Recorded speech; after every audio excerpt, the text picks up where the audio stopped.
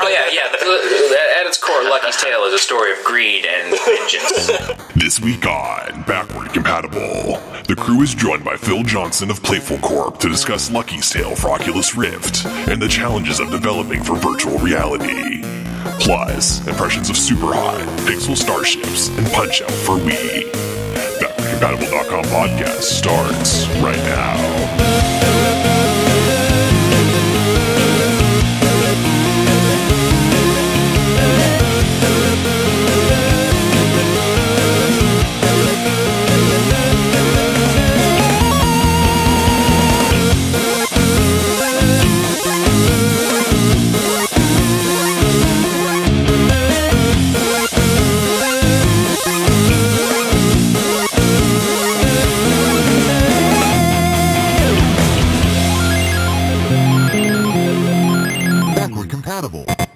Hello, Backward-Compatible listeners, and welcome to episode number 65 of the Backward-Compatible.com podcast, games and new media with a splash of academia.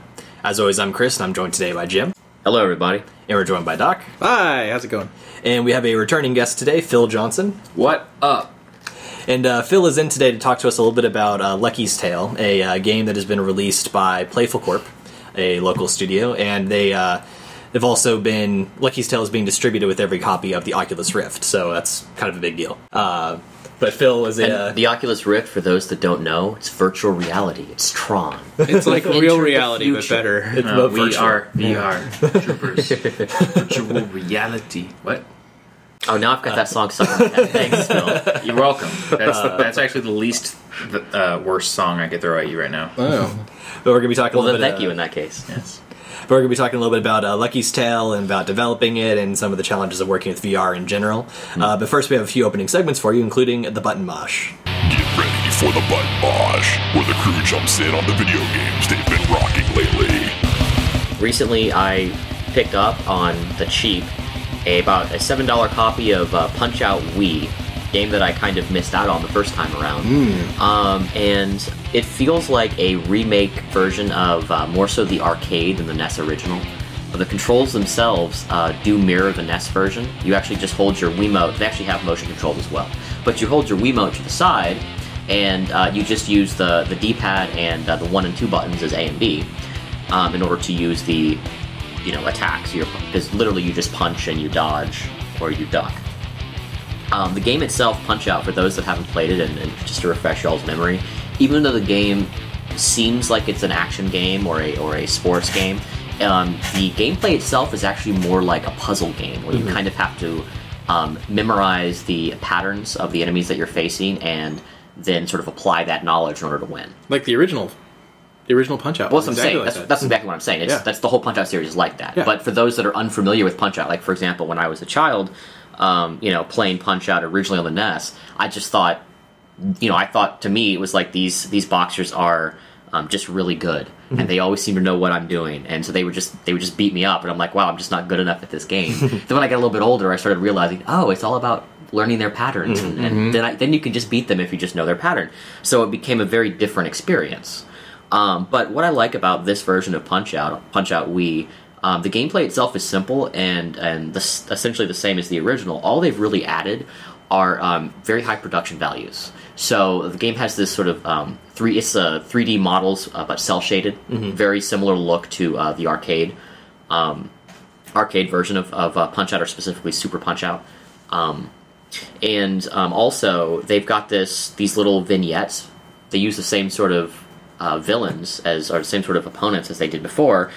People like King Hippo or Don Flamingo, Glass Joe, Glass Joe, and they have essentially the same fighters, but they give them a little bit more character. You have little they do these little sort of vignettes where they kind of give you a little bit background, usually presented in a humorous way. The game itself, too, as even as you're fighting between rounds, it doesn't really take itself very seriously. The main thing that I like about it, I'll say, is that it feels like the developers really had a lot of respect for the original, and sort of just, instead of trying to reinvent the wheel or try to do something drastically different from what you would expect, like my other recent Wii purchase, Metroid Other M did, to its detriment. Punch-Out Wii is just basically high production value, modern version of the original. And one of the things that I haven't played it myself, but I watched the Game Grumps play it at one point. And what's kind of cool is when you've beat the game the first time, there's actually kind of an extended... Yes, the title defense mode. And I did want to mention that too, especially particularly some of the jokes that they do. Like, for example, King Hippo, he's famous for having his belly is sort of his weakness, his weak point. And when you fight him in title defense mode, he comes at you, he has a sewer... top, whatever you call it, sewer lid, covering his belly. So in order to beat him, you have to knock it loose first before you can actually... Oh, manhole cover. Manhole cover. Or like Glass Joe comes into it now with like a little boxing helmet on in addition because you like really rung his bell last time. Yeah. So everyone like is sort of marked by the battle you had with them previously. It's not just a second playthrough but harder. It's actually like aware of the fact that you have played this campaign and now you're the defending champ. That's fun. Defending your title. Yeah, and it is harder, but it takes it in such a way that even though the game actually can get pretty frustrating, it's having so much fun with what it's doing with the source material that I think it's really hard to actually get angry at it for too long. Even for me, when I'm sometimes sucking, and eventually you catch on. That's the good part because it's less about Twitch skill and it's more about memorizing patterns. So eventually you'll win if you keep trying. And recently I've been playing a game called SUPERHOT. SUPERHOT. And it's a PC shooter, relatively short single-player campaign. It's really interesting. I'm not generally into shooters. But what this does is it's this sort of whitewashed environment. Everything is white and shaded. Enemies are all red. Interactable objects are all black. And the gimmick that they have sort of is that time stands still when you're not moving. But when you say, hold on, back up a bit. When you say a whitewash environment, you're saying it's black and white except for... It's very stylized. It looks almost like vector graphics in a way. Vector is not quite the right term, but... And when you say it's a shooter, are you talking about shoot 'em up? Or first-person shooter. Oh, first-person shooter. 3D. Okay. Yeah, 3D first-person shooter.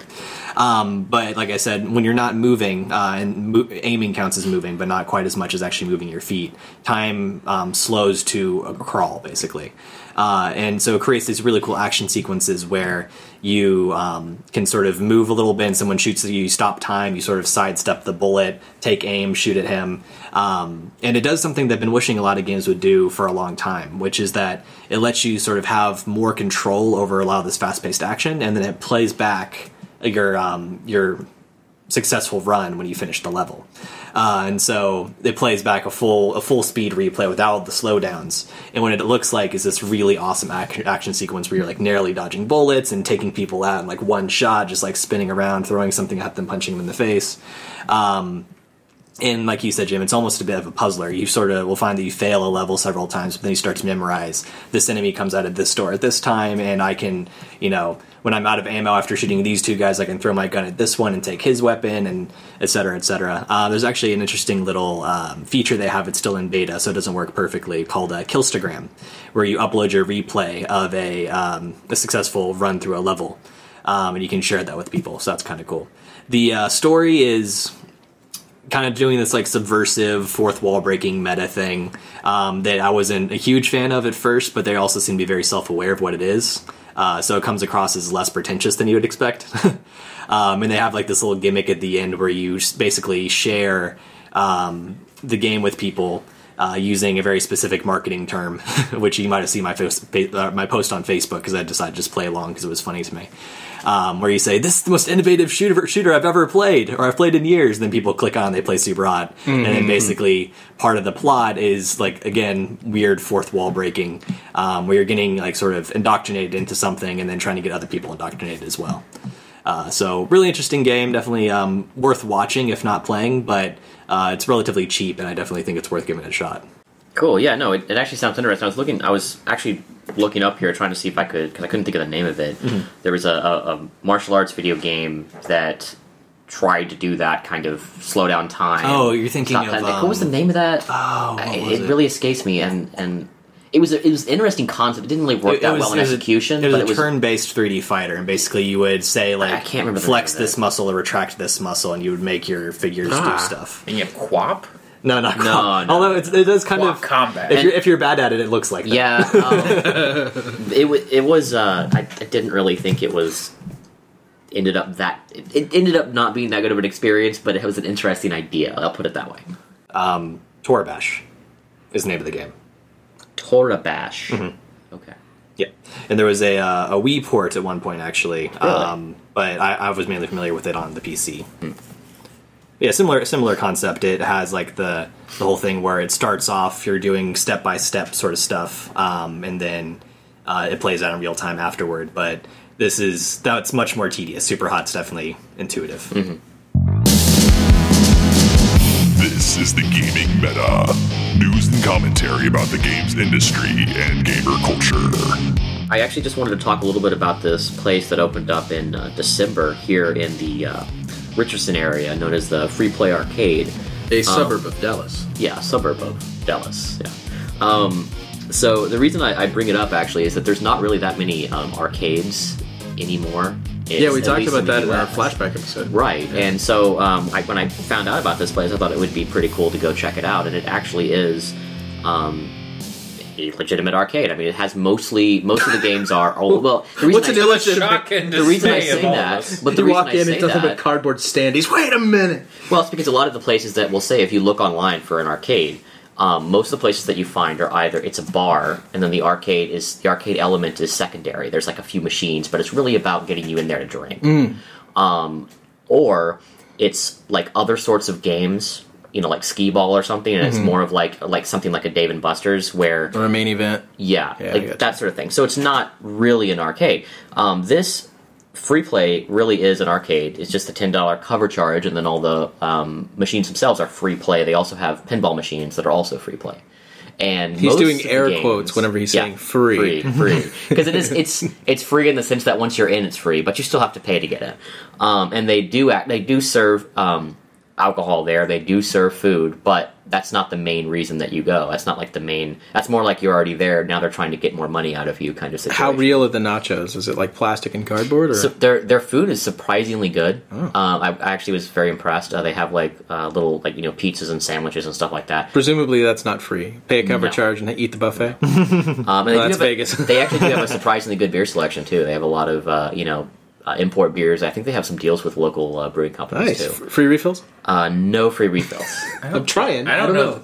I don't know of any place Yeah. aside from Not on beer, no. like an all-inclusive resort would ever give you a free refill. Yeah, I attribute my Lego collection to not drinking. At which point you've already paid for it. It's Yeah. still not free. Yeah. But what I would say is one of the more interesting things about this place is most of the games are from like the 80s and early 90s. There's a few newer games. Really? Most of them are from that. Yes, and so you've got, for example, they have all three Donkey Kong games, Donkey Kong Jr., Nice. Donkey Kong 3. They have like Crazy Taxi, that one's from like the Oh, the one of 90s. my favorites. They play have that on the GameCube. Outrun. They have GameCube. like Centipede, Millipede. I mean, they have a whole bunch of. But then they also have other games like they have the Dreamcast. Simpsons arcade game, for example, like Magic Sword, Sunset Rider. So they have a bunch of games, but they also trade out the arcade machines that they have in there like every few weeks to a month. Really? So yeah. So With if you- what? How? Well, they have more arcades than what they put out. So They they just rotate them out? Yeah, they rotate them out. I'll And probably I don't- give them maintenance when they do it, too, I would imagine. I would imagine so too, because they're actually in surprisingly good shape, especially the Donkey Kong cabinets, where since they're so old, you normally find them with like cigarette burns. Do they have or- pinball? Because if they have pinball, I'm going. Yeah, they have a lot of pinball. That's what I was gonna say. They have 4 cabinets. They recently added the Addams Family one. Was the new Oh, one that's they one brought. of my favorites. Wonder why. Oh, Dr. Adam Bracken. Yeah, I never made the connection. but I will 2Ds. say it's a pretty interesting place. It's surprisingly packed actually, and I don't know if that's just because it's so new. Hopefully, it'll maintain its business because I know the arcade business seems to be pretty cutthroat in America. Not too many of them around, but it has sort of I guess its own niche because there's not that many places around that are just arcades. What's it called again? When you say Free play. when you say cutthroat, can you elaborate on that? I mean, I specifically mean that it seems like arcades can't make any money in the U.S. That's what I mean. So they just go out of business because they can't make money. Yeah, there were that's- several in Austin from when I used to go to college there. When I went to UC Austin, and they have since all shuttered except for one, which moved into a different part of the city. Not to start my segment early, but I do wonder what VR is going to do to the arcade culture. Oh, we actually yeah. had a We little bit of talked a talk little about bit that, yeah. a couple weeks ago. Okay. Yeah. Malls. I think the ticket is malls. Get people back into malls. But anyway, their website is freeplayrichdson.com. Yeah, their website is hilarious. If you scroll to the very bottom, it basically says something like, "We designed this website to piss off web developers" or something. Yeah, this temporary website was designed solely to irritate web devs while our full site is loaded and launched. Seriously, I'm typing this up in Word right now, and I am going to save it as an HTML file. You can access the old development blog here. So yeah, I like these guys. Yeah. I want them to take my money. Is that a cry for help, or do they actually already have people working on it?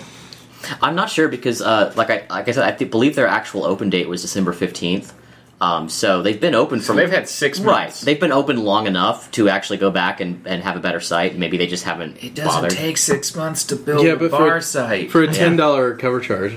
Right. Have they broken even yet? I don't know.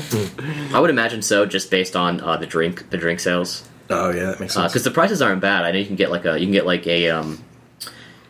import beer, or not an import, but what's the word I'm looking for? Like one of the more Craft. Thank you, a craft beer for like $4. So I'm always entertained make when money. someone refers to something as craft anything. Yeah. It's like it's just like, here's my I made it myself beer. Yeah. Is what I'm hearing. Yes. I hear that most of the time. well, it's because it's a local Arts and brewery. crafts. That's Yeah. exactly what I'm referring to. Yeah. So yeah. This is the Mobile Minute, where we share something new or noteworthy about those computers we keep in our pants. All right, so I want to do kind of a quick shout out to Pixel Starships. I like to download free games, and some of them have built-in pay stuff, and some of them have a paywall, and some of them don't. So I typically just ignore the ones for the show that have paywalls. But this one actually does okay, and it seems to do it right. But what it reminded me of was FTL, Faster Than the Light. Remember that game? Mm-hmm. Except it's for mobile, and instead of looking top down, you're looking at a side slice of your ship. And you can actually upgrade your ships and install the rooms and that sort of a thing. Mechanically, it kind of reminds me a little bit of the tower games. Yeah, Tiny Tower. Yeah, Tiny Death Star. Not tower defense games, because that's a different thing. But you're exactly right. Tiny Tower, Tiny Death Star. I played that one for like 4 or 5 months before I finally bottomed out on it.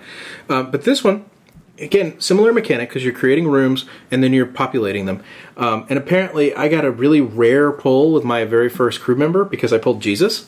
So Sure it's not Jesus. well, no, because he's got the white robe and the beard, and it's totally Jesus. So immediately then I put him into the weapons room, because that just made sense. And so he's been firing my cannon of truth.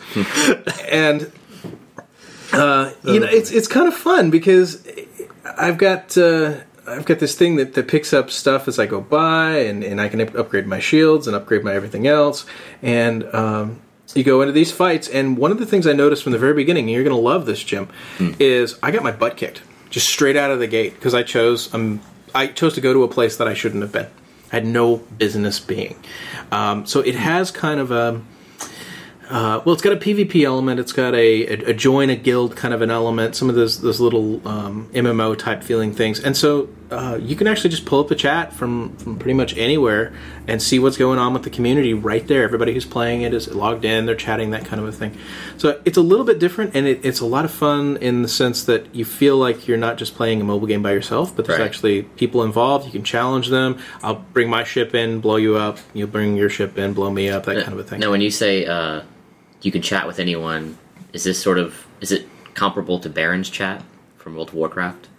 That is to say, totally inane and not related to the game at all. Yes. Baron's was notorious for that. I don't know. Honestly. For those that are not old school World of Warcraft players, Baron's was a zone. Like, I think it was like a level, was it like 20 or something for Horde? It was?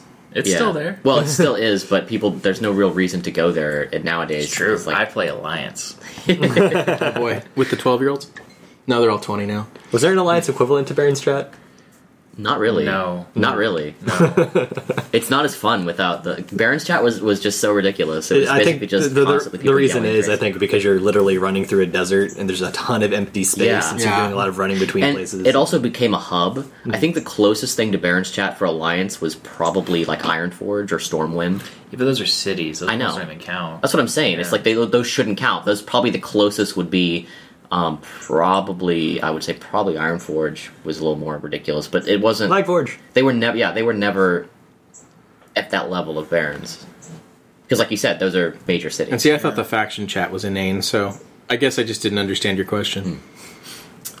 Regardless, sorry. I think it's a fun little delve, and it's worth downloading since it's free. And then, if you discover you like it, like I did, because I really loved FTL, then enjoy. And now, this week's meaty topic of discussion.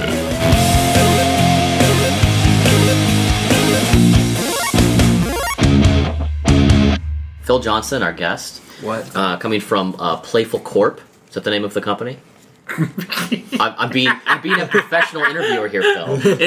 Did I get that right? Did I get that right, sir? I'm trying to be professional. Let me be professional. I've got my tie on. I'm wearing a full suit. I'm sweating over here. You've done all the necessary research about the person you're interviewing. I've got a top hat. This is Corp as opposed to a monocle. Core. I'm dressed like Mr. Peanut. This is not the Playful Core. This is Playful Corp. Oh, Yes. not like corpse? Like No, there's dead? no S. No. It's corporation. Corporation. If you had an S, it'd be core. Does it have a corpus? Like a body of work? Well, yes. All right, then. Now we do. How long? We have games that are out. That's actually that was kind of my first question. Is specifically Playful Corp. How long has it been in business? Has it only been? Is this their first game? So official? I've been there for 2 years, a little bit more than 2 years now. Before I think it was around for about a year before that, and even before that, it actually had a different company name. I think it was called Verse beforehand, and that was formed out of the leadership structure that was New Toy that then became Zynga with Friends, and after they left Zynga, they went and formed. They did Verse. Words with Friends, right? Yes. Oh, okay. Okay. Yeah. So the leadership of Playful Corp is basically the same people. So I'm seeing a trend. You guys kind of pioneer new platforms. That is actually one of the things that the CEO Paul Bettner is all about. Is like anytime he sees an opportunity with an emerging technology or some new market, he's always talking about taking the risk and actually investing in those new fields. Bleeding edge. Yeah, actually, a big part of it is a big part of our thesis at Playful is taking really daring steps and trying to figure out what the next thing is going to be. I admire that. I think that's fantastic. Yeah, that's really cool. Yeah, I mean, half of it is going into this really volatile field, but half of it is just how fun is it to be like one of the first game companies in the world asking questions that no one else in the world has had an opportunity to even ask in terms of what in VR. What makes a good game in VR? So what does make a good game in That VR? is an excellent question, and I think it's a question we will continue to ask ourselves for the next 10 years.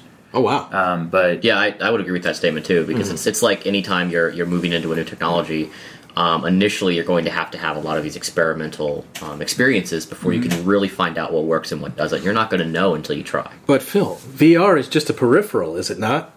no. VR is much more than just just an accessory. I mean, if you talk, it also depends on who you talk to, because if you're going to refer to it as a peripheral or just an accessory, try saying that to someone who plays a first-person shooter with a keyboard and mouse. Sure. And then put someone who plays Call of Duty on their PS4 or whatever with a controller. These two people cannot coexist, almost. Almost, yeah. In fact, there's a lot of slowing down and lagging that occurs intentionally to make it so they can. Yeah, like Unreal Tournament 3, when it came out for the PlayStation 3, it actually included keyboard and mouse support, but by virtue of being on a console, they actually slowed the game down by 20%. Right. 20%? Yeah. Wow, I thought it was like 12. It was either 20 or 25. Okay, I believe it. But that's like hard numbers right there. You'd know. And I'm personally, not to get into that whole bottomless pit of which is better, keyboard or mouse, or keyboard and mouse and controller. That was learned long ago. It's Yeah. keyboard and mouse, obviously. So we've already moved on. Disagree, but the thing, another avenue to consider is you take someone who plays flight simulators. If they're really into it, there is no other way to do this than to Have a joystick. Have a joystick. Yeah. VR is not an accessory. It is not about whether you can play a certain kind of game with a joystick. It's not about whether you can play a certain kind of game with a gamepad or keyboard and mouse. VR is an entirely different experience. It's a different platform, and that's why you cannot call it an accessory. You cannot call it a peripheral, because unto itself, most games just do not translate. You can in theory play a game with a joystick or like a flight stick if if it's mapped correctly. VR, you cannot, by virtue of the way it works, by positional tracking, rotational tracking, the way that the camera is implemented in the game, the way that you present information within a game, because the thing, for example, you cannot just simply take a 2D game. You cannot just take say Super Mario 3D World or Sonic the Hedgehog and just say it's now VR. You can't do that.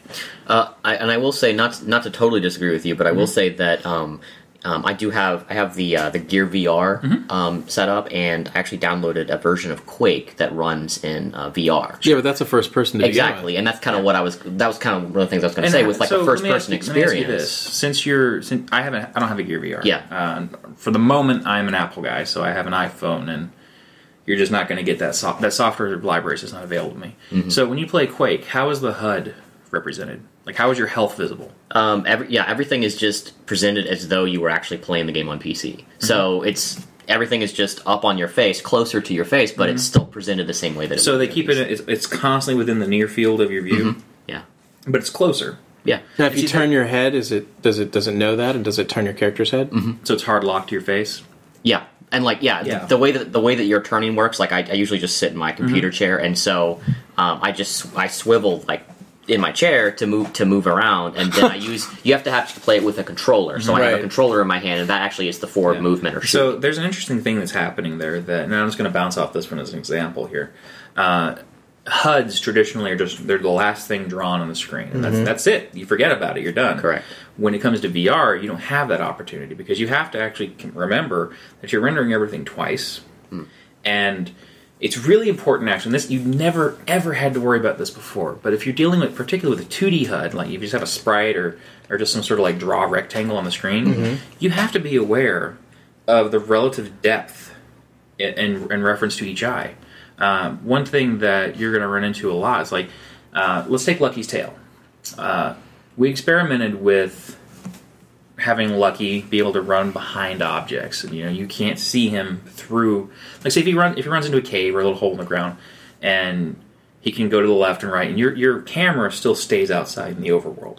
Well, a lot of first person, that's what we do now. We're doing first person games, but a lot of platformers will figure out ways of rendering where your character is, whether that's by putting a little like sign above, relatively speaking, where their head is, or the character. When he goes behind a rock or something. Yeah, when he goes behind a rock, outline. or they do the little darkened outline, or some games will do like a opacity clip around them. I was about to say that too. Yeah, that's the other thing they do. All of those things present challenges. In that, if you represent anything that is fundamentally two-dimensional, like if you did the dark outline of the character and you can kind of see their silhouette through the rocks, where do you render that? Where is that? How is that rendered to the player's view? And by doing a stencil draw over the frame, you actually get this sort of like magic eye effect, where it really? like looks sunken in, and it just looks wrong. Right. And the same thing is true of like pause screens. It's like if you like hit pause and you just have this little thing pop up in front of you, it's just drawn after the fact. Yeah. You have to be aware of where it's rendered relative to everything else in the world, because in VR, if you decide to put the headset on and just like put your face inside of the walls, it goes all the way up to the clipping plane.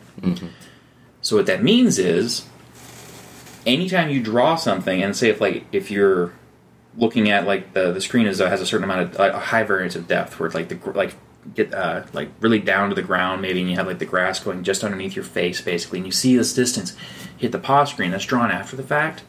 If it's not actually literally part of the world, or at least rendered in such a way that you're expecting it to have a certain immediate depth, and even if you do that, you actually get this sort of cut-in effect of everything that goes in. So it actually breaks immersion because it's your brain is trying to process where this piece of information is. That makes total sense. Yeah, spatially, and it's immersion breaking, a little nauseating, and you have to design around it.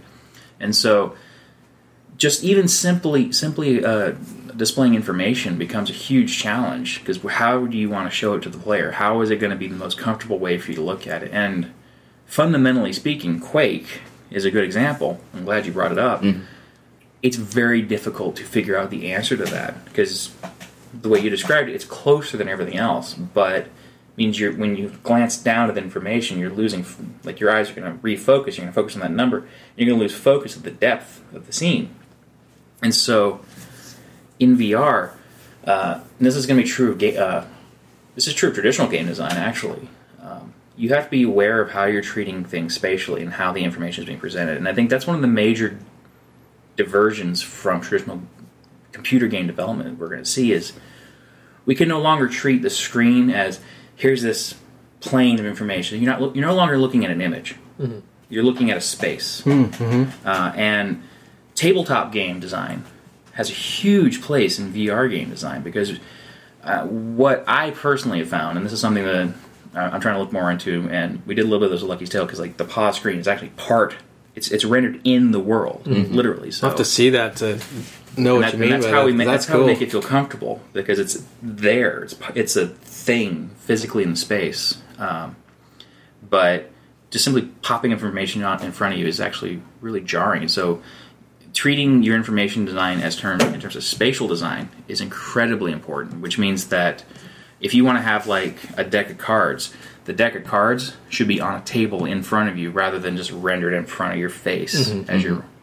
playing the game. And so the way that we present information has to be very much diegetic. Another good example would be like sports. If you make a sports game like a baseball game, having not done that, but I'm going to venture a guess that one of the better things that's going to rise to the top is the scoreboard. Mm-hmm. And you physically look over and see the scoreboard rather than having halftime. Right, exactly. All these animations pop up in your face. And it's, right now it emulates TV broadcasts with like little pop-up and stuff like that. That's right. And as opposed to your experience being in the stands, because I know when I first got the VR, they had all these little, the Gear VR, mm-hmm. they had these little demonstrations with different videos where it's like, hey, here's what it's like to be in a sporting event as though you're there kind of situation. Here's what it's like to be at like, I believe it was I think it was like a Carnival show or something mm-hmm. like that. So just to give you an idea, and it's pretty interesting actually. It's very different from actually watching it on television. Sure. So to back up a little bit, because you started mentioning Lucky's Tale, and for those that maybe haven't heard of Lucky's Tale or don't know what that is, could you give us like a sort of a brief explanation of what the game's about and Oh yeah, sure. So Lucky's Tale is a full 3D platformer experience that we designed specifically for VR. There is no 2D version. There is no play it on your screen version of the game. I think post-release, a couple people figured out how to hack it so they would only render one eye on the screen, and I guess they hooked up the secondary joystick to looking around, and that is not the way the game is meant to be played. And anyone who can do that, because it happened, it was on Reddit or something. That's not the way. That's not how you get the full experience, because you can look over your shoulder. You can look completely behind you. It's not simply a look shooter thing we have set up with like the bomb toss. So, but anyway, the gist of it is Lucky he's a friendly little fox whose best friend Piggy was kidnapped by a tentacle monster named Glorp S. Glorpington. Or sorry, Gloop S. Glorpington. Wait, no, sorry. We never referred him as full name in the studio. I think it's like Glorp S. Gloopington. So you heard it here first, folks. So it's actually not really in the game. I think it's like written somewhere, but I think the narration doesn't refer. It's like they just call him Glorp. But anyway, so Glorp kidnaps Piggy, who's his best friend / piggy bank. So there we find the real motivation. The financial motivation. Yeah. Oh yeah. At its core, Lucky's Tale is a story of greed and vengeance. To be fair, as a full-time dad, I kind of feel that way about my wife. She's sort of my piggy bank too, so I understand. Well, that's a whole nother conversation. Okay. Yeah, we'll just edit this all out then. That's fine. It's like, all right, let's just air the dirty laundry talking about VR games. So anyway, it is a platformer. You know, you control Lucky, and your head is the camera, a la Mario 64, where your view is Lakitu, just like Mario 64 did.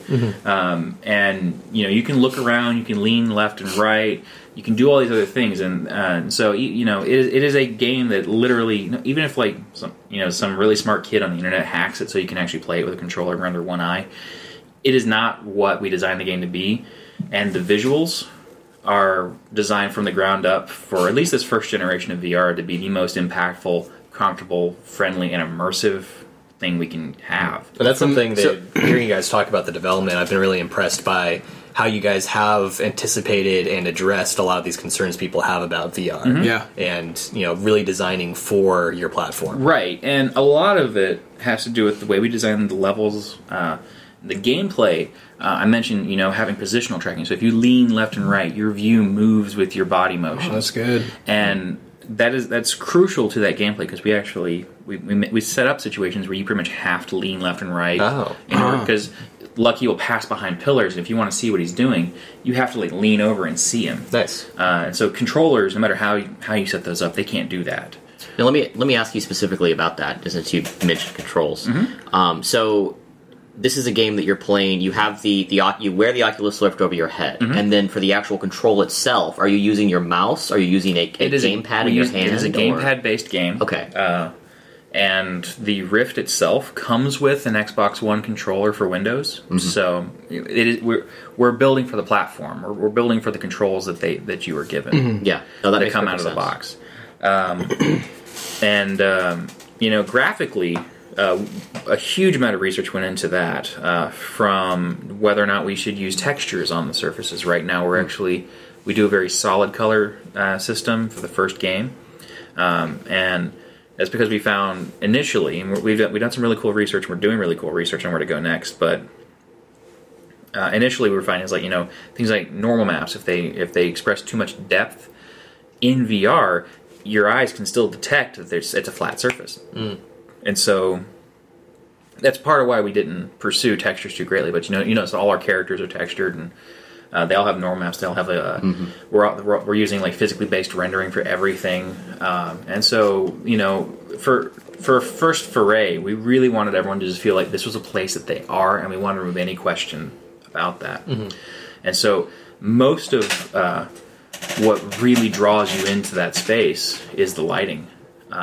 We worked with Unity 5, and they actually fully replaced the system from Unity 4. They went from beast lighting to this thing called Enlighten, and we switched a little bit late. But after a bit of research and iteration on how to work with this new lighting system, it was really nice. And once we got in some of those some of the new features from the engine, it became super immersive, and we were really excited about how that worked out. Because it turns out lighting is like, I would venture to say 95% of what allows a player to be immersed in the space. And actually, it doesn't matter about the fidelity of the graphics so much. It doesn't matter about how many polygons there are.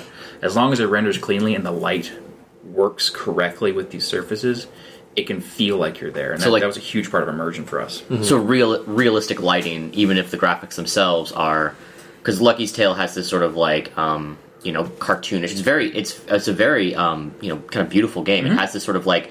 It does remind me of, like, because you mentioned Mario 64. It reminds me of, well, I guess a better comparison would be like a more contemporary version, like Mario Galaxy or something. But it reminds me of like that style of that sort of like, you know, cartoonish, you know, very colorful characters, kind of like, you know, Disney / Nintendo-esque kind of aesthetic. Yeah, I've heard Banjo-Kazooie comparisons. Yeah, I was a huge influence on this. Internally, we refer to it as fondant. Fondant? Yeah, we want... Oh, like cake. The world looks like cake. It looks like it's all been covered in frosting and fondant. And that's actually... I never thought of that, but that makes a lot of sense. That was our internal metaphor for the first game. Is like, we're like, hey, let's make it cake. let's make this space look delicious. Let's make it a place that you just want to look at. So it's normal to get hungry while playing the game. I'm a bad person to ask because I'm always hungry. So I'm gonna go yes. Speaking of feelings while you play the game, because this is something where, for example, playing Quake, which obviously was not designed for VR, someone just literally put it in there. It makes me sick after about 15 minutes. Yes. And this is something that I know, having personally not really played with the Oculus Rift, but I've heard other people complain and raise concerns about the Oculus Rift in the sense of, it will make us sick if we play it for a certain length of time, that kind of thing. Is this something that y'all have spent a lot of time sort of researching and figuring out how can we design this game so that a player can be immersed in this world and play for a decent gaming session without getting experiencing vertigo? Yes. To say that we spent a lot of time researching how to make the game more comfortable would be kind of an understatement. Literally the better part of half a year went into figuring out how to do it the most comfortable way possible. And we weren't even done then. Once we went into proper production, we continued to work on that. That is a question that is going to linger for a very long time, even within our own studio, because what we made is incredibly comfortable. A minuscule number of people have reported sickness. Really? Yeah. Because wasn't that number at like 40% or something just a couple of years ago in general for VR? Well, there's a number of things that's been going on to help with that. Okay. So with Lucky's Tale, our camera decisions, how we dealt with acceleration, the way it can move, how we move it, how we deal with jumping between locations, those were all cornerstone decisions for us in terms of how the camera has to work to make it the most comfortable experience possible. One of the challenges that you're going to see, and this is one of the things that is like when we first you don't hear it now, but when we first debuted Lucky, it was like third-person VR. So because everyone was That's what I thought too. Every single person out there, almost. I don't want to generalize, but it felt like everyone was hoping that VR was going to be this end-all be-all for, hey, Half-Life 3 is going to be a launch title on this. And what the community found so quickly is first-person shooters in particular, which is the one everyone thought, like, oh my god, this, are almost the worst. It's because of the fast pace. More than maybe. That. I mean, more than that. Because I know with Quake, because it's so fast paced, I think that's what made me sick. Because I'm constantly having to swivel in my freaking chair. I'm gonna die. I don't think it's so much about. Well, you just answered one of the big questions there. It's not so much about what you see in first person, because every camera is always first person. You see from your perspective, no matter what. Yeah. First person shooters have an interesting challenge ahead of them, and they're gonna fix this. They're gonna tackle this in, like, I don't know, Halo 8 or something is going to be amazing on them. And what the challenge is, you can be first person. There are games already, like the Vive is solving this in a strong way with room scale VR. And when you think about it, what does room scale VR solve for you? So, assuming you're playing on the Gear VR, the Quake game or any other first person shooter, if you're doing a twin stick game control, even with keyboard and mouse, play Team Fortress 2 in VR, for example. Turning your head. You can look left and right and use WASD and move, or the move joystick. But if you want to turn all the way around, you have to either physically turn, or you have to move the mouse, or use the turn buttons, which is the singularly most nauseating motion a game can do. It's terrible. I tried out, and this was, of course, not built for VR per se, but there was someone who was in a very early alpha of a thing they were doing at school, and they let me try out the Oculus for a minute. And the problem that I had is that you look to steer, but you can also move the mouse to steer. Right. And you would find yourself like sort of alternating between the two. And there's a point at which I was like sort of turned around halfway and looking up in order to move forward. Yeah. And what that kind of told me is that either we need to fix like how the controls work for that, or it's going to have to be different types of experiences. Like, for example, piloting something where you're seated in something and the chair's going to stay there, and you move independently of where you're looking. Right. And there are a couple answers to this. Some people have researched how to move in 3D spaces, and the run and gun Quake style game, that's got some challenges ahead of it to figure out how can we do this. I'm not saying they can't. I know that they can. It's just got to figure out what the implementations has to look like. Right. So there's a number of ways you can deal with first-person motion. Like seated VR, in context. In seated VR, you can do blink turning. You can say, whenever I hit the left button, I will just pop 90 degrees. And that actually is much more comfortable than driving-based turning. And the problem with that is like your inner ear freaks out because you start moving and you start feeling dizzy because it's like you spun around a whole lot and you suddenly stop. You still feel like you're turning even though you know you're not, and that makes you feel a little sick. The same thing is true here. Your brain starts saying, oh, clearly I'm dizzy.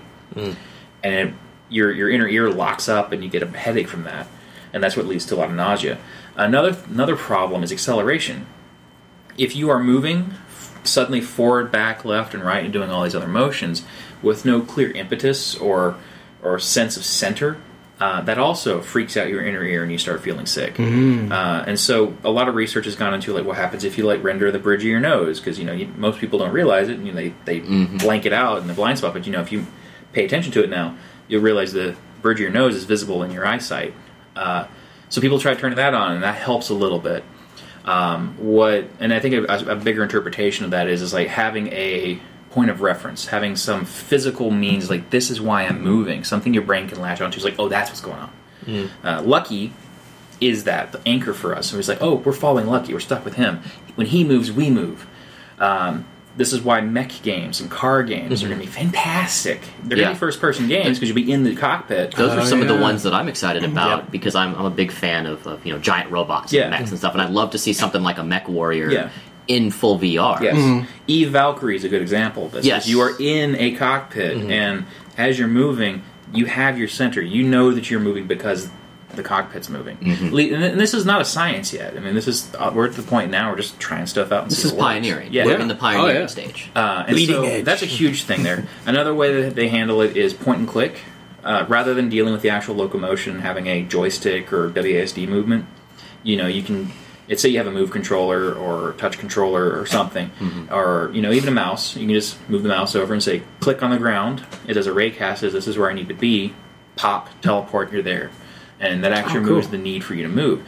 And so another way that they could do it too is sort of God's eye view and then player view. So it's like you hit a button and you jump down into the cell, and here you are in the space, and this is a safe perspective and everything. And then when you're done, you go back to the map. It pops. You go to get the full map, and you can say, like we'll use World of Warcraft as an example. Like I'm in the Barrens now, but let's go to Stormwind. You click Stormwind, it pops you down, and that's how you handle movement. So there's a number of ways to experiment with this, and all of them have advantages and disadvantages. The Vive is what makes things really interesting, because that's room scale VR. And the Oculus can do room scale, so it's got a few more limitations in terms of like what you can do in terms of the frustrum of the space you can handle it in. Even PlayStation VR is going to have... and this is all public information too. I mean, it's like it's some forward-facing motion and things like that. It's like you can get depth, and that's how it's working with that. Because it's a matter of how many cameras you have. And then there are other systems coming out that are going to try to get in, go even further with that. And so it's like you can have much larger spaces. But one of the challenges of that, however, is like who has a 15 by 15 foot space in their house that's completely empty and ready for them to do these things. We all do. No, clearly. But anyway. Room scale solves a lot of things because you don't have to worry about interpreting acceleration. You don't have to worry about turning left and right with a controller because you can just get up and walk around the space. And as long as you don't... Like, this is actually one of the early challenges in VR, and this might go back to what you were saying, Adam. When you... Like, say if you play, like, Half-Life 2 in VR, and you give it that walk impulse, or even if you... Yeah, give it that walk impulse. If you're going to suddenly be running at Gordon Freeman speed... Yeah. Even his walk is an all-out run for most people. Right. And then his sprint is an insane. That is so jarring. It's like you suddenly go like, oh god! and then you hit sprint, and you're like suddenly going like equivalent of like 30 or 40 miles an hour. Like you're going full cheetah mode. You feel like you're going to fall over. Not only that, but you're also seeing like this tunnel vision going on. And it actually creates a really weird ocular distortion. Even though it's not actually warping on the screen, it's like your brain just freaks out, and it's like headache time. And that ruined me actually for an entire day after trying that for a couple minutes. So let me ask you this, Phil, because we've been talking a lot about Lucky's Tale. Sure. But could you be a little specific about your particular role on the project and what you were brought in specifically to do, and then maybe how your role has evolved once you were brought in? Well, I was brought in very early on in the project. They already kind of knew what they wanted to make, and they brought me in to be a level designer to begin with. For a while, it was me and the CEO of the company were the designers, and then they brought in the guy who actually put me in contact with Paul to begin with, and he became the director of the project, and he and I worked together. And so mostly what I ended up doing was, like, for the first 3 weeks, I was just a level designer, and I was like, okay, white box, working with Unity, figure this stuff out and build that out. But, it is a small company, and everyone there is incredibly, incredibly talented, so it's not just about my role changing, but everyone's role. Titles don't mean a whole lot. It's just a matter of what discipline do you work in. So you have design, art, and code. And then everyone functions within those pillars just all over the place, and sometimes you bleed between other ones. Just like I wrote a few shaders for it. I did a few I did some work on the story. I did some work on the menu systems. It's all over the place. And so in order to try to narrow it down and say, here's what I did, I don't think I could do that any more than any single person on the team could do. I mean, it's very much a team, I dare say family endeavor to build out this game. And so it's all over the board as far as what everyone else And you say it's a small company. How big is, or how many people, let's put it this way, what is the size of the development team on Lucky's Tale? The team itself flexed anywhere from 6 to 14 people over the course of 2 years. Average size was 8. So that is a pretty small team. Yeah, it was real small. Everyone did a little bit of everything. I mean, we had our only engineer. He did some design work. He actually went through and did all the time trial flags towards the end of the game. And then I wrote a few scripts. And then we have artists who are, also doing animation, but also doing set dressing. And then we have we brought in one guy just to do the lighting because switching to Unity 5, it's like, oh god, Unity 5 the lighting's so different. So that's why we added one more permanent guy. But it's a very small team. Right now, it's the same team working on the next thing. We're still pretty small. And then the company, I think, is 30 people now. Maybe we're more like 35, but we grew a little bit. So Lucky's Tale it's specifically designed to be a launch title for the Oculus Rift, correct? Does it come with the Oculus Rift? Yes. In fact, I think every person who has an Oculus account gets it. Oh, well. So if you have a DK2, you could play it. So, and when does it come out? It's out. It's out right now? Yeah, it's launched. Okay. We have reviews. Cool. Were they good? Yes. Good. When did it come out specifically? Oh, I don't know the launch day off the top of my head now. I think it's March 18th. I personally don't have my consumer Rift yet. So I know it's been kind of hard because they've had some issues with shipping and all that. Or I don't know, maybe they're just that far backward. I actually don't know any details, but I know that I'm still waiting on mine, and I'm supposed to have mine in August or something. Wow. Yeah. Oh, wow. I did wait till pretty late to order mine, though. For reference, this is being recorded in early May, so August is a way out. So mid-May at this point. So then let me ask you this then. So what's next for Playful Corp? What is it, do you plan to make? I mean, obviously you may not be able to give us specifics. I can't speak for the studio, of course. But my general question would be: are y'all going to are you going to continue to develop other VR games, or are you looking at other VR projects that may not necessarily be video games? Holodecks? Or not necessarily holodecks, but I mean, there's a lot of things that could be done in VR that aren't necessarily gaming-related projects. So my question is Playful Corp sticking with the games model, or are they considering going other directions, or is this can't tell you because this is all proprietary information and corporate secrets? Only from the perspective of not wanting to misspeak. Mm-hmm. I mean, I wouldn't say we're a very secretive studio, but just to avoid misspeaking, I would say it's in our name. So I think games are pretty much always going to be part of our blood. You can at least confirm that y'all are keeping busy. We'll say yes. Busy is very true. If it was a Boolean value, busy equals yes. Well, is there anything for those that are listening that might be on the fence about picking up an Oculus Rift and might be thinking, hey, I'm not sure if this is for me. My computer can run it, but I don't know if I necessarily need one. Is there something that you could say to them, a reason why you think it's a good purchase? Well, I'm not here to say what VR a person should get into, mainly from the perspective of right now VR is such a frontier technology. We're all so excited about it. if someone's like trying to decide, I'm going to read into and project a little bit on your question. If someone's trying to decide between like the Rift or the Vive or PSVR or whatever Google Cardboard thing is going to come next, it's not about what you get right now. I think there are certain, if there are certain games like Lucky's Tale being an exclusive, I totally would say like if you want to play that game, get a Rift, because right now it's it's an exclusive for that title. And so if you're excited about that, that's my reason for you to get a Rift. But if you're apprehensive about VR, or if you want to know where it's going to be, or is it a good purchase right now, there's no telling what the life cycle of one of these headsets is right now. I mean, I've heard a guessed anywhere between a year to 2 years is the lifespan of a single headset. Like when's the next one come out? None of this is official, but these are all open rumors now. Well, I bet like phones. Yeah, really. So it's like it wouldn't be a secret. It's like I have no idea what the future and you also don't know headsets are. Like if the new headset comes out, it doesn't necessarily mean that Lucky's Tale wouldn't run on the new headset as well.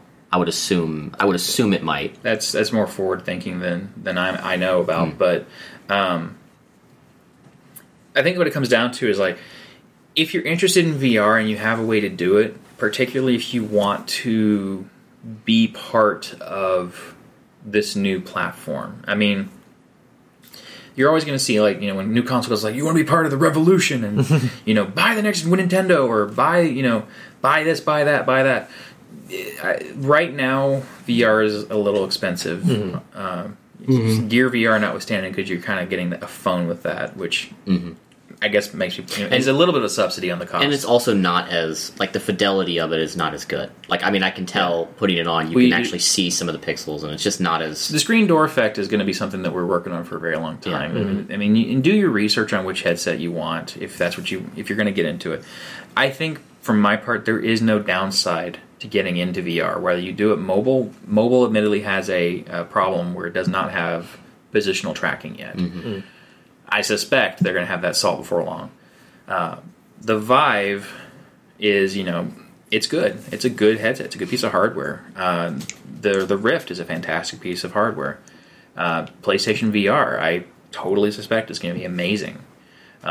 It's also going to be the cheapest. So I mean, if someone's on the fence right now, I think so the PSVR is going to be it's what, $400 just for the headset, $500 for a full kit, which includes 2 motion controllers, and then you get a PlayStation. And there's the rumors going around right now about the PS4K or something like that. Yes. So I mean, I assume, I don't know what the price is going to be for that because they haven't even announced it, but I assume it's still a rumor. But we'll see what happens at E3. It's actually the price tag 4K.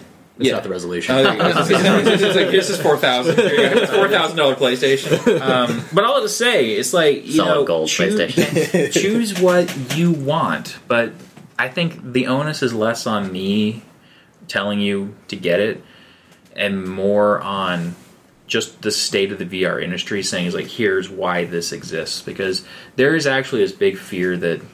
And I don't say fear, it's a perception that VR is running this risk of being a fad. And I can say from my perspective, having tried out as much VR as I can, it's not. But I think it is on developers, and I say this as a person who just put out a full title. The demo scene is going to be alive and well for a very long time. And I think that's the thing that will help drive sales the most, is developers need to create fully immersive, I believe I'm here, experiences that go beyond the scope of what a gimmick or a demo is. That makes a lot of sense. Because it's so easy to say, here's ping pong, and I have 2 tables, and that's it. That's not a product that's going to be attractive to most people. Right. Because for the price point of entry, you just go buy a ping pong table for a lot less. Yeah, I'm not kidding. And so I think, but you get, if you get a Final Fantasy, or if you get if you get a really big blockbuster title on a platform, that's an excellent start. I mean, Lucky's Tale launched on the Rift alongside Valkyrie, and that's a huge thing. It's like that you get games with it, you get real games. The Vive has some fantastic titles, Job Simulator and It's not called Fantastic Contraption. It's there's a machine game and The Incredible Machine? Incredible Machine. Let's back up here a second. Job Simulator. Job Simulator is a game. It's kind of goofy. You can get you use the Vive controllers. You can grab objects in your cubicle, and you can grab like a donut and put it on like the copy machine. Hit copy, and the donut pops out. If you put your face on the scanner, you think you put your face up, a little brain pops out. It's just a cute little thing. And then Surgeon Simulator also. So the simulators are going to be huge on these things, right? So there's a lot of interesting titles coming out, but the momentum has to increase. The quality has to increase. We have to keep pushing hard because in the next year, 2 years, that's what's really going to make VR. It might take and internally, in terms of the community. I mean, for VR, we're all prepared to it could take 5 years before it really hits mainstream. I personally think it's going to go a lot faster. I think we're all very excited to see it take off and do amazing things. And there's some hurdles to that because the things you want to do are harder to do in VR because it's if you want to get graphics that match what you see in Doom, the new Doom that came out Friday, you're going to need a much stronger computer to do that in VR. Right. So I do have this is a question that might be on everyone's mind that we're just not saying. But when is the Oculus Rift light cycle game going to come out? I was thinking it. Yeah, I'm sure someone's working on it. Personally, I think the disc game is going to come. The disc will come. That makes sense. Yeah, that does make sense. I just want Parisi Squares. Yeah. Oh, yeah. That would actually be pretty cool. That's from the Star Trek Next Generation. It was never actually shown because it was so incredibly violent. Every scene, somebody's got a broken arm or a scar or bleeding or something. So they never showed the game. I just always assumed that the crew of the Enterprise was just very clumsy. Well, that's probably true, actually. I'm looking forward to a really good boxing game. Oh. And actually, I say boxing game because it's going to be funny because you're going to see people punching white walls all the time. You just hear a bunch of fist holes in people's walls. Is there going to be feedback where the entire Rift vibrates? Is there vibration? Not in the headset, no. Okay. No. You get your head when you get punched? Yeah, you get punched in the face, it vibrates, and you're like, whoa. Well, that's a really good question, actually, with the biofeedback. Biofeedback's going to be important moving forward, isn't it? I don't think... I know people are working on it. There's you can get a vest and everything, but they already had that for regular PC gaming. Yeah, that's true. That's true, Impact vests, where you get hit and it fires off a little motor. Get one of those super chairs. Yeah. Well, I know the military has used things like that, simulations, where they have the people wear the full outfit so that they can feel like a bullet hit them in the chest or something. Wearing the full VR, they're in whole it's very very interesting. There's been a lot of, and I think, which I know we're nearing the end of our time here, but just a question about other applications for VR aside from just gaming. I'm looking specifically at industries like, I guess the big three would be the military, I'm blanking on it right now, but military, education, and medical. Yep. So would you say that any of these are more likely to sort of push innovation, or do you think it's going to be kind of in all three directions at once? I think a really important thing to keep in mind is the trajectory that VR has had the last 20 years. VR has effectively only lived in those spheres you just listed out. Gaming VR was just not a thing.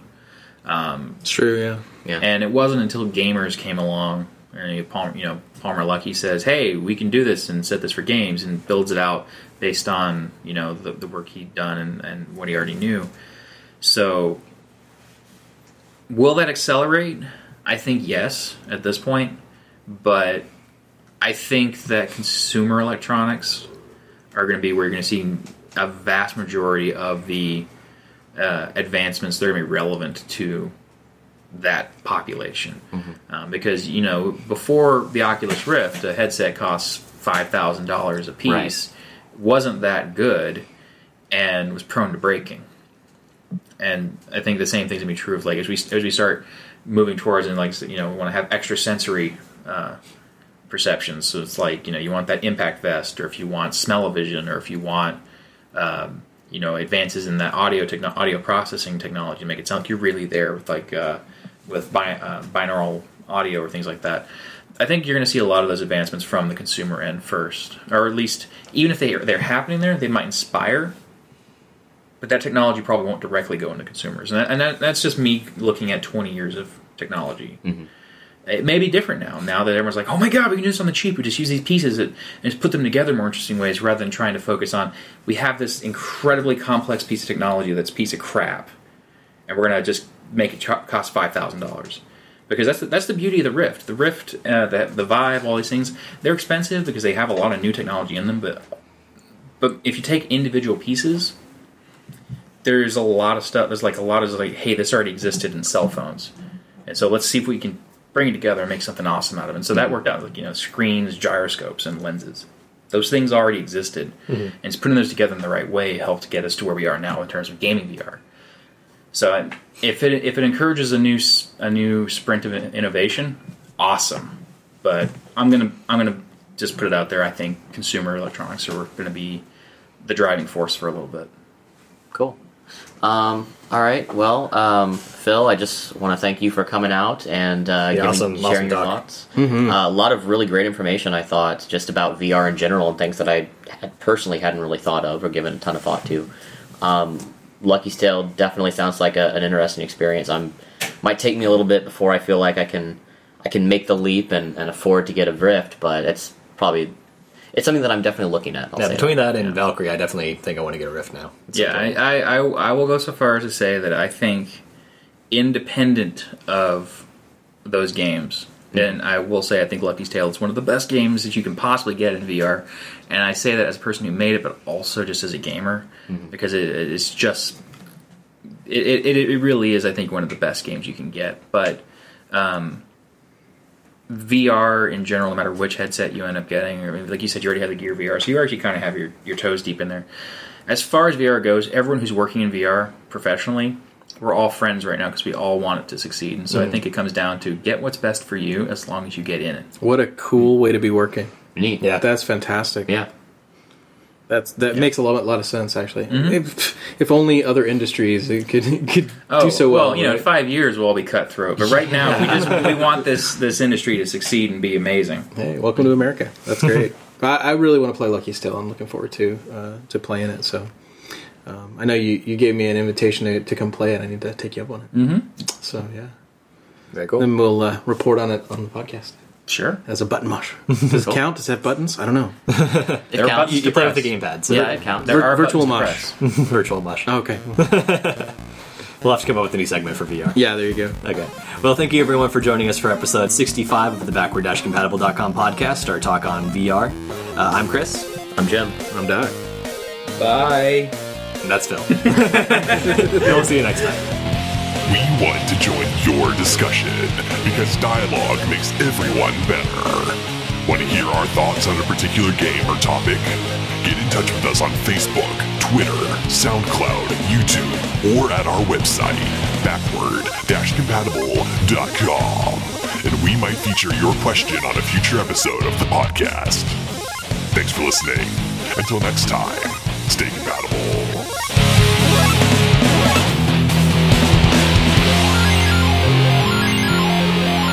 Backward-Compatible.